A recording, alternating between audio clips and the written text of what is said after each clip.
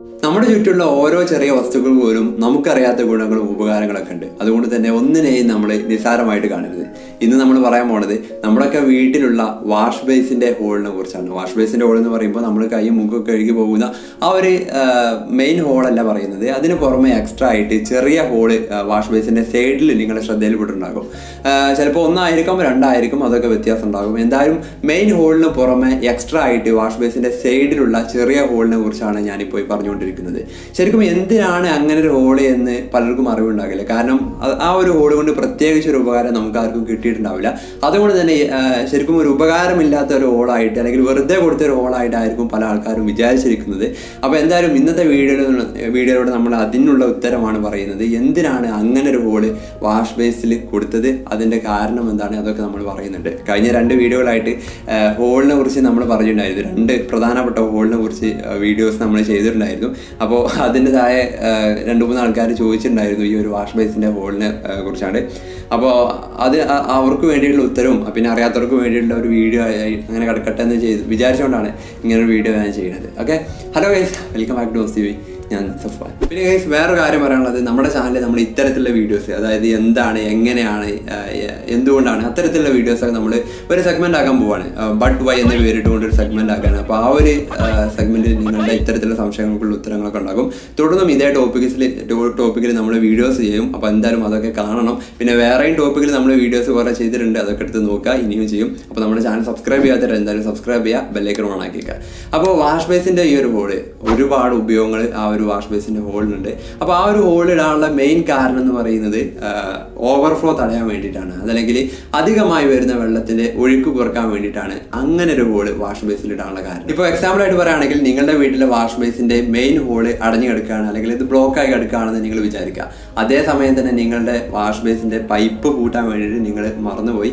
അപ്പോൾ എന്ത് സംഭവിക്കും? സ്വാഭാവികമായിട്ടും ആ ഒരു പൈപ്പിൽ നിന്ന് ഇങ്ങനെ വെള്ളം വരികയാണ്. ഒരു ബക്കറ്റ് നിറഞ്ഞ പോലെ തന്നെ നമ്മുടെ വാഷ് ബേസ് ഇങ്ങനെ പൊന്തി അതിലെ വെള്ളം ഇങ്ങനെ നിറഞ്ഞു വന്ന് അവസാനം നമ്മുടെ ഒരു ബക്കറ്റ് ഇങ്ങനെ നിറഞ്ഞ പോലെ അത് നമ്മുടെ തറയിലേക്ക് ആ ഒരു വെള്ളം ചിന്തും. അതേപോലെ വാഷ് ബേസ് നിറഞ്ഞാണ്ട് നമ്മുടെ തറയിലേക്ക് അത് ചിന്തും എന്നാണ് നിങ്ങൾ വിചാരിച്ചെങ്കിൽ അങ്ങനെയല്ല സംഭവം. അങ്ങനെ തറയിലേക്ക് ചിന്താതിരിക്കാൻ വേണ്ടിയിട്ടാണ് ആ ഒരു ഹോള് കൊടുത്തത്. ഒരിക്കലും വാഷ് ബേസ് നിറഞ്ഞുകൊണ്ട് ഓവർഫ്ലോ ആയാണ്ട് അത് തറയിലേക്ക് ചിന്തൂല. അത് ഒഴിവാക്കാൻ വേണ്ടിയിട്ടാണ് അങ്ങനെ ഒരു ഹോൾ ഇട്ടത്. ആ ഒരു ഹോൾ എവിടെയാണോ ആ ഒരു ലെവലിൽ വരെ നമ്മുടെ വാഷ് ബേസിനകത്ത് വെള്ളം ഉയരുള്ളൂ. അതിനേക്കാൾ മുകളിലോട്ട് വെള്ളം ഉയരൂല.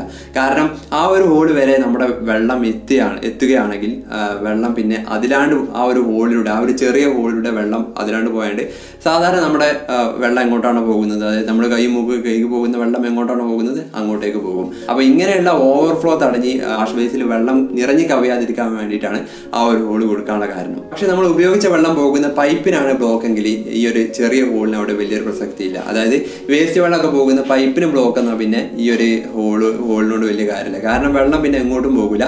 സ്വാഭാവികമായിട്ടും വാഷ് ബേസിൽ വെള്ളം നിറഞ്ഞ് അത് കവിഞ്ഞൊഴുകി നമ്മുടെ തറയിലേക്ക് ചിന്തുക തന്നെ ചെയ്യും. കാരണം വെള്ളം പിന്നെ അവിടെ നിന്ന് അങ്ങോട്ട് പോകില്ല. അതല്ലാതെ നമ്മുടെ മെയിൻ ഹോളിന്, വാഷ് ബേസിന്റെ മെയിൻ ഹോള് ബ്ലോക്കായി കിടക്കുകയാണെങ്കിൽ, അല്ല അത് മാത്രം അടഞ്ഞു കിടക്കുകയാണെങ്കിൽ അതൊരു പ്രശ്നമുള്ള കാര്യമല്ല. വെള്ളം നിറഞ്ഞാണ്ട് ആ ചെറിയ ഹോളിലൂടെ നമ്മുടെ വെള്ളമൊക്കെ പോയിക്കോളും.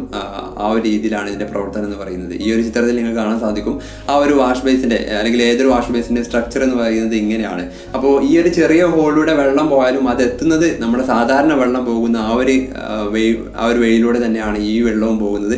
അതല്ലാതെ അത് വേറെ എങ്ങോട്ടോ പോകുന്നല്ല. സാധാരണ വെള്ളം എങ്ങോട്ടാണോ പോകുന്നത് അങ്ങോട്ടേക്ക് തന്നെയാണ് ഈ ചെറിയ ഹോളിലൂടെ ഈ വെള്ളം എത്തുന്നത്.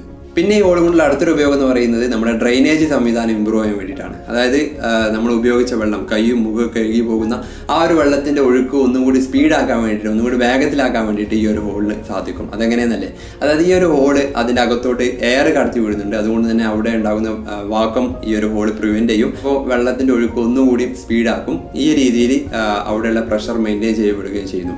അതുകൊണ്ട് തന്നെ ഈ ഒരു ഹോള് കാരണം നമ്മുടെ വെള്ളത്തിന്റെ ഒഴുക്ക് ഒന്നുകൂടി സ്പീഡാക്കുന്നു. വെള്ളം പെട്ടെന്ന് തന്നെ എത്തേണ്ടടുത്ത് എത്തുകയും ചെയ്യുന്നു. അപ്പോൾ ഈ 2 കാരണങ്ങൾ കൊണ്ടാണ് വാഷ് ബേസിനകത്ത് ഹോളിലുള്ള കാരണം. ഒന്ന് ഡ്രെയിനേജ് ഇമ്പ്രൂവ് ചെയ്യാനും പിന്നെ ഓവർഫ്ലോ തടയാൻ വേണ്ടിയിട്ടും. ഇത് രണ്ടുമാണ് അതിന് പിന്നിലുള്ള കാരണം എന്ന് പറയുന്നത്. പിന്നെ ഈ ഒരു ഹോളിന്റെ ലൊക്കേഷൻ, ഇതിന്റെ ഡിസൈനെ കുറിച്ചൊക്കെ പറയുകയാണെങ്കിൽ ഇത് കൂടുതലായിട്ടും വട്ടത്തിലും പിന്നെ ഓവൽ ഷേപ്പിലാണ് കാണപ്പെടാറ്. പിന്നെ ചിലപ്പോൾ 1 ഹോളായിരിക്കും, 2 ഹോളായിരിക്കും, 3 ഹോളൊക്കെ ഉണ്ടാകും, അതിൽ കൂടുതലൊക്കെ ഉണ്ടാകും. എന്തായാലും ഏറ്റവും കൂടുതലായിട്ടും വാഷ് ബേസിൽ ഒരൊറ്റ വട്ടത്തിലുള്ള ഹോളാണ് കൂടുതലായിട്ടും കാണപ്പെടാറ്. ഇനി നിങ്ങൾക്ക് പലർക്കും ഉണ്ടാകുന്ന മറ്റൊരു സംശയത്തിൻ്റെ കൂടി ഉത്തരം ഞാൻ പറയാം. വേറൊന്നുമല്ല, വാഷ് ബേസിൻ ഹോൾട്ട് സംഭവിച്ചതിന് കുറേ കാരണങ്ങളൊക്കെ ഉണ്ട്, അതൊക്കെ നിങ്ങൾ കേട്ട്. പക്ഷേ എന്തുകൊണ്ടാണ് കിച്ചൺ സിങ്കിന് ഹോൾഡാത്തത്? കാരണം രണ്ടിൻ്റെയും പർപ്പസ് വേറെ ആണെങ്കിലും രണ്ടിൻ്റെയും പ്രവർത്തനം ഒന്നാണ്. ഒന്ന് നമ്മൾ കൈയും മുഖവും കഴുകാൻ വേണ്ടിയിട്ടാണ്, മറ്റേത് പാത്രങ്ങളും കാര്യങ്ങളൊക്കെ കഴുകാൻ വേണ്ടിയിട്ടാണ്. അപ്പോൾ എന്തുകൊണ്ടാണ് വാഷ് ബേസിന് ഹോൾഡാണ് കിച്ചൺ സിങ്കിന് ഹോൾഡാത്തതിൻ്റെ കാരണം അതുകൂടി ഞാൻ പറയാം. അപ്പോൾ കിച്ചൺ സിങ്കിന് ഹോൾഡാത്തതിൻ്റെ കാരണം എന്ന് പറയുന്നത് ഹൈജീൻ കൺസേൺ ചെയ്തുകൊണ്ടാണ്. എപ്പോഴും വൃത്തിയായിട്ട് നിൽക്കാൻ വേണ്ടിയിട്ടാണ് കിച്ചൺ സിങ്കിന് ഹോൾഡാത്തതിൻ്റെ കാരണം. അപ്പോൾ നിങ്ങൾക്കൊരു ഡൗട്ട് ഉണ്ടാകും, ഈ ഒരു ഹോൾട്ട എന്താണ് വൃത്തികേടെന്ന്. അതായത് ഈ കിച്ചൺ സിങ്കിൻ്റെ കാര്യം എടുക്കുകയാണെങ്കിൽ നമ്മൾ കഴിച്ച ഭക്ഷണം അല്ലെങ്കിൽ നമ്മൾ കഴിച്ച പാത്രങ്ങളും ഗ്ലാസ്സുകളൊക്കെ കഴുകുന്ന ഒരിടമാണ് കിച്ചൺ സിങ്ക് എന്ന് പറയുന്നത്. അപ്പോൾ അവിടെ ഭക്ഷണാവശിഷ്ടങ്ങളും കാര്യങ്ങളൊക്കെ ഉണ്ടാകും. അപ്പോൾ അത്തരത്തിലുള്ള സ്ഥലത്ത് ഒരു എക്സ്ട്രാ ഹോൾ കൂടി ഇട്ടാൽ അവിടെയൊക്കെ ബാക്ടീരിയാസ്, ഈ ഒരു ഭക്ഷണാവശിഷ്ടവും കാര്യങ്ങളൊക്കെ സ്ഥിരമായിട്ടുള്ള ഉണ്ടാകുന്നത് കൊണ്ട് തന്നെ അവിടെയൊക്കെ ബാക്ടീരിയാസ് വളരാനുള്ള ഒരു സാധ്യത ഉണ്ട്. അതുകൊണ്ട് തന്നെ ആ ഒരു ബാക്ടീരിയാസ് അങ്ങനെ ഉണ്ടായാൽ, ഈ അടുക്കളയിലാണ് നമ്മുടെ ഫുഡും കാര്യങ്ങളൊക്കെ ഉള്ളത്, ആ ഒരു ഫുഡിലും പിന്നെ നമ്മുടെ പ്ലേറ്റിലും ഗ്ലാസ്സിലും ഒക്കെ ഈ ബാക്ടീരിയാസ് ഉണ്ടാവാനുള്ള സാധ്യതയുണ്ട്.